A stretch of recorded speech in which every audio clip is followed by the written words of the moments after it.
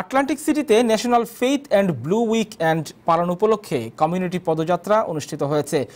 সোমবার দুপুরে বোর্ডওয়ার্ক এর কেনেডি প্লাজার সামনে থেকে পদযাত্রা কর্মসূচি বের করা হয়। আটলান্টিক সিটি পুলিশ বিভাগের উদ্যোগে ও আটলান্টিক সিটি নগর কর্তৃপক্ষ, স্থানীয় বিভিন্ন ধর্মীয় বিশ্বাসী গ্রুপ ও বিভিন্ন কমিউনিটি সংগঠনের সহযোগিতায় এই কর্মসূচি পালন করা হয়। এই উপলক্ষে আয়োজিত অনুষ্ঠানে অ্যাসেম্বলিম্যান ডন গার্ডিয়ান, পুলিশ প্রধান জেমস সার্কোস, রাজ্যের সিনেটর পদে প্রতিদ্বন্দ্বিতাকারী current ফিটজোপাট্রিক, councilman Kalim Shahbaz, councilman Anjum Zia, Atlantic city school board সদস্য সুব্রত চৌধুরী, কমিশনার এট লার্জ প্রার্থী হাবিব রহমান, ডেমোক্রেটিক কমিটির চেয়ারম্যান মাইক সুলেমান, পশ্চিম ভার্জিনিয়া স্থ নতুন বৃন্দাবনের ব্রহ্মচারী Shubhananda Das, Bangladeshi association of south জার্সির সভাপতি জহিরুল ইসলাম বাবুল, আমের কাশ্মীরি, বিনোদ ভেলোর সহ বিভিন্ন কমিউনিটি নেতৃবৃন্দ ও গণ্যমান্য ব্যক্তিবর্গ উপস্থিত ছিলেন।